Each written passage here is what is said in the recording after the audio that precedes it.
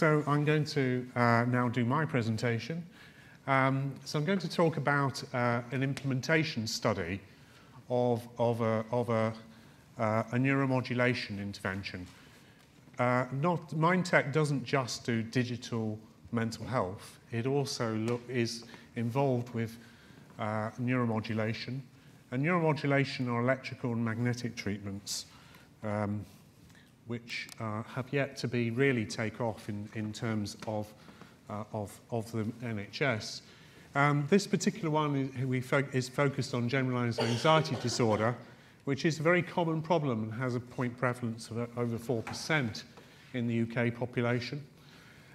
It's one of the two really common problems that you see in improving access to psychological treatment services in England.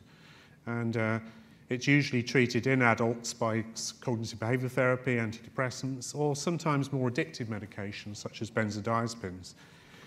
Importantly, in terms of understanding this study, the IACT services are roughly paid, it's a little bit more complicated than this, but roughly paid for activity and 50% for achieving remission. So this is a service that's actually paid for getting results. Something that I would wish that more NHS services were actually challenged to do. But instead, most NHS services are paid on a block contract. Alpha-Stim is cranial electrotherapy stimulator. It's a company that, if you want to see more about it, the company has a stand here. It's a microcurrent company. It develops a low current of 100 to 500 microamperes frequency. As you can see, one wears it on your belt or on your person and has ear clip electrodes. And you wear it for 20 minutes or up to 60 minutes, depending on your response.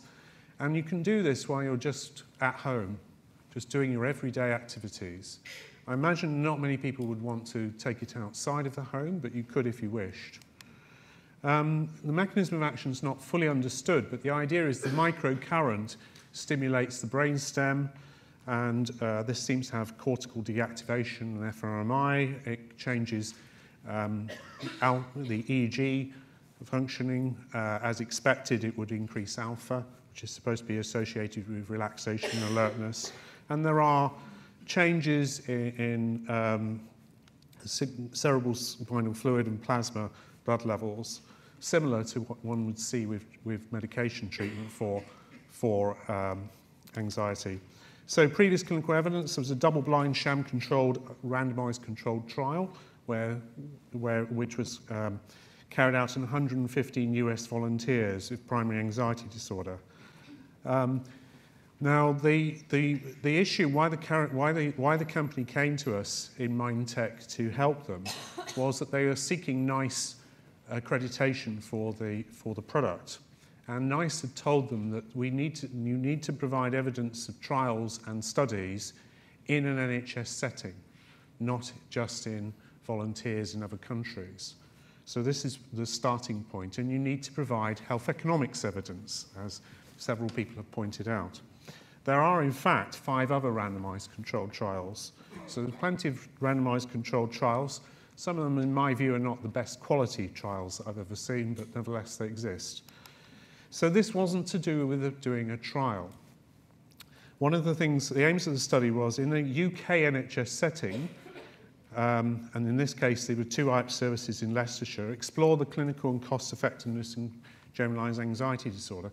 In particular, there are examples of treatments in the NHS, antidepressant drugs would be a good example of it, where the effects in real life are nowhere near the size in clinical practice. So specifically, what proportion of patients reach the clinical threshold for remission, which is actually what the services is paid for, reliable improvement, or both, which is recovery. What I'm not going to show you, because the work is not being completed yet, is the economic evaluation. But you can get a sense of what that's likely to show just from this data. So inclusion-exclusion criteria, score of 8 or more on GAD-7. They'd already had low-intensity treatment and were waiting for high-intensity psychological treatment. That's an individual face-to-face CBT. or other secondary care mental health intervention. The issue here is that IAPT services cannot manage the capacity. They do not have the capacity and have increasing and expanding waiting lists for individual CBTs. This is a huge problem in terms of service delivery, and arguably more of a problem than the cost. So these patients wouldn't have a substance use disorder or other significant mental disorders. They don't require urgent care. If they're female, they're not known to be pregnant. And they had to give written informed consent and agree to return the equipment. A flow through the study, 161 started, and as you can see, there's the flow through the study. 79% completed at least 6 weeks treatment with Alpha-Stim, 28% eventually had phase 3 psychological treatment, and only 2 preferred to have it rather than the Alpha-Stim of people that were approached. There were withdrawals, 28% withdrew from the study. We don't know for the majority of them why, but interestingly, they were to do with not finding time, no improvement, felt better, and some side effects, but very few side effects. So these are the main results. 118 women, so this would be expected in this particular condition. 150 were white British, 93%, which is a bit disappointing in Leicestershire, which is an area where one would see higher BME communities, and we did try to recruit from the city of Leicester in particular, and so there might be an issue about that. A lot of people were employed or in students. There were some retired people, but not many. But what was important was the baseline general anxiety depression's NGAD-7 score was way above the minimum threshold at 15.6. So this is quite a seriously ill group. Now, 45.3% achieved remission, but 63.4% really had a significant clinically important effect, and 44% achieved recovery. Remission and recovery are not very different from each other because of just how bad they were in the first place, how severe they were. There was nobody who showed a 5-point worsening of their anxiety symptoms, which is important. So if you were to compare this to individual CBT, 8 sessions or more, then you would find 49.3% from the IAPT data evaluations would have improved and 6.6% would have deteriorated.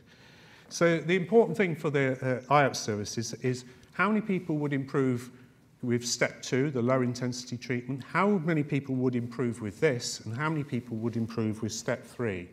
Making various assumptions, that would be between 65 and 78%. They must achieve 51%. So this is important. So we didn't just measure anxiety. There were similar scores for PHQ-9. Note how the scores improve very quickly, which is another great advantage of this treatment, and were sustained even though the treatment was finished. There were improvements with work and social adjustment. There were improvements with the quality of life measure and insomnia. So in routine NHS services for IAPT, Alpha-Stim was seen to be accepted and well tolerated. There were reasonably quick clinical effects, and they were sustained over time. I have had a look at the 24-week data, and they do show they're largely sustained for that length of time as well. Quite a good proportion of people improved. Those that didn't were those who mostly dropped out of treatment. We don't know entirely we don't know all the reasons for that. But interestingly, some dropped out because they didn't improve, some dropped out because they had improved. And this issue of time, I think, is about an issue of explaining things to people. And importantly, and this is the most important thing, only 28% of people required step 3 psychological treatment. So both of the services have now bought this product because it just allows them to provide a sustainable service. And I think that's probably the most important thing about the whole study. Thank you.